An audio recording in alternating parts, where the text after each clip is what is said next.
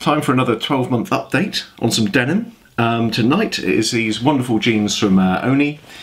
These are the 902ZRs in the 20-ounce secret denim. Been wearing these all year in rotation, mainly with these Benzacks here.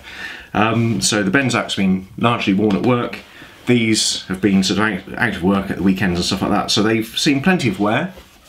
And there's some really interesting evolution on these, which we'll get into in a minute. But just initially, a little bit about the denim, about my experience of the denim and how it's built. So Oni are not about sort of labels and fancy features. They are all about the fabric. The fabric is built, made on the loom by a single artisan, if I understand correctly, an elderly gentleman around 70 years old, making all the fabric that Oni use in their jeans, which is really, really interesting. Another sort of particular thing about Oni denim is the texture. It's all about the texture, and we'll see some of that in a minute, but they are super, super slubby, so that's a sort of the thread size, the fibre size is varying in a natural way. It brings out sort of little pops of highlights, it's rough to the feel, and there's some real sort of variation in the thickness of the weave. It's also very, very loose, which makes it a lovely breathable fabric. So this is a 20-ounce fabric, but with a loose weave. It's really, really breathable, so it doesn't feel hot in the summer, and it also stretches out a lot. So this is a relaxed high-rise fit. In hindsight, I went for a 33-inch waist tab size. I think it was around about 33 inches true to fit initially, but it stretched out loads, so it ended up being around about 35 on the waist, which is a little bit more generous than I'd normally wear. So if you're thinking about Oni, do check out the sizing charts. I got this from Denimo. If you want to try it Denimo, I'll give you a code. It'll be below the video, 10% off for your first purchase. But they have sizing charts of unwashed and one wash. Now these came one wash, but between those two charts you'll get a feel for how much it will stretch out with wear, and that's really quite helpful. But this fabric really, really stretchy, so expect probably around about 2 inches on the waist, whereas a lot of fabrics you'd expect about 1 inch. Now I've learned from that experience with these Oni 689s, I really sized down on the waist.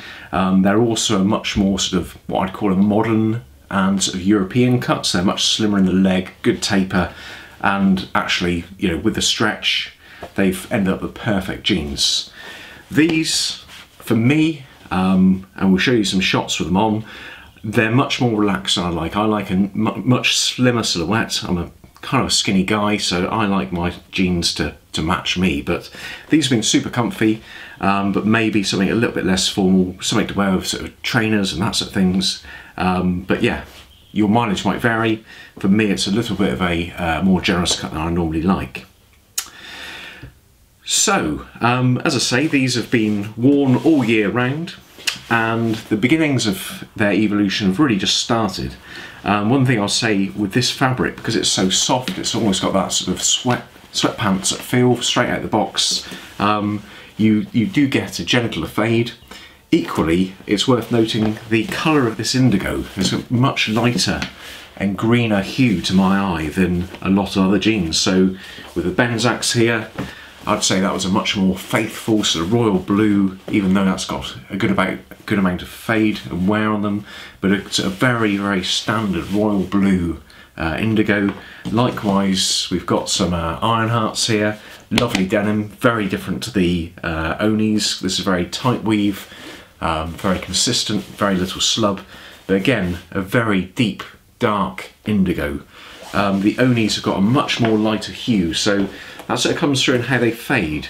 The fades aren't quite as sharp, but where they do come through, it's almost like the paint's flaked off. It goes straight to white, and certainly on the slubby fibres, it really pops out white. So I think probably the best thing to do is come in and check that out in some close-ups, and then we'll wrap it up. Coming in for some close-ups here, For this video I'll mainly focus on the fades, because if you've seen my early videos we can go through some details there.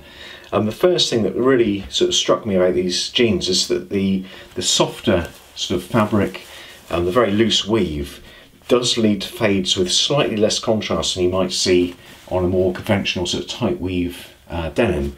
Obviously you can see some nice highlights and whiskers coming through here, but if we compare them to another pair of jeans that I've been wearing for the last year, which is the Benzacks, I feel that the Benzacks here do come through with some much stronger contrast in this sort of more traditional fabric.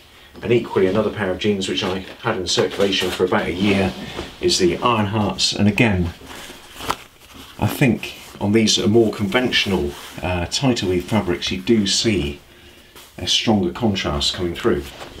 But that's not to say that the Onis don't have a beautiful quality to them. So with the Onis it's all about the texture. So on the thigh here you can see the sort of, I'll sort of refer to it almost like a Morse code sort of pattern, the dots and dashes of the slub, and the way that that sort of popped out and lost its indigo very, very quickly.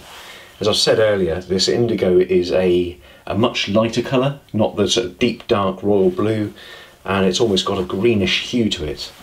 What I found is quite hard to pair with other denims if you want to go double denim. So as you see on the front here, you've got some nice whiskers setting in, some highlights around the edges of the pockets. The fifth pocket's got a rather nice selvage detail on the inside. One thing I liked about the black Onis I've picked up is they've got a little flag of selvage on the edge of their fifth pocket. Doesn't have it on these ones, but nice all the same. Construction is great throughout, but very, very little branding. You've got these sort of nice sort of donut cast buttons with Oni branding all the way around. The rivets, hidden rivets at the back, are just branded Universal. Little Oni branding in there. On the crutch, somewhere where you will see some good fading, and also you need to be careful for blowouts as well. So I soak and wash regularly. Every 3 months I'll either do a soak or a wash, so that does give a little bit more longevity to these high stress areas. So nice pops of colour. Going down the legs, there's lots of nice fading on the thighs.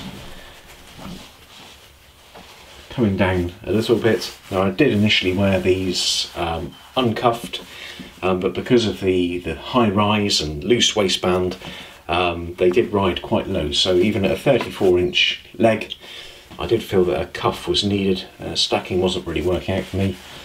Nice selvage there with the sort of salmon pink pop along it, but no sort of stacks really down the bottom here. So a lovely sort of particularly thick bit of thread there, lovely bit of imperfection. And that's really what these jeans are all about. That's what Oni are about, this super slubby, sort of handcrafted artisan denim. Going around to the rear, got some really nice pops of colour on the back of the yoke here. So obviously where it's particularly proud, it loses its colours first.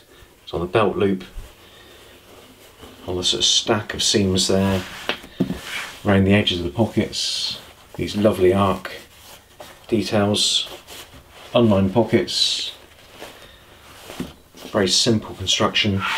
Obviously a nice Oni goatskin patch there. And moving down, one thing that's particularly sort of notable, normally you sort of get a strong feel for the honeycombs at the backs of the knees after about a year.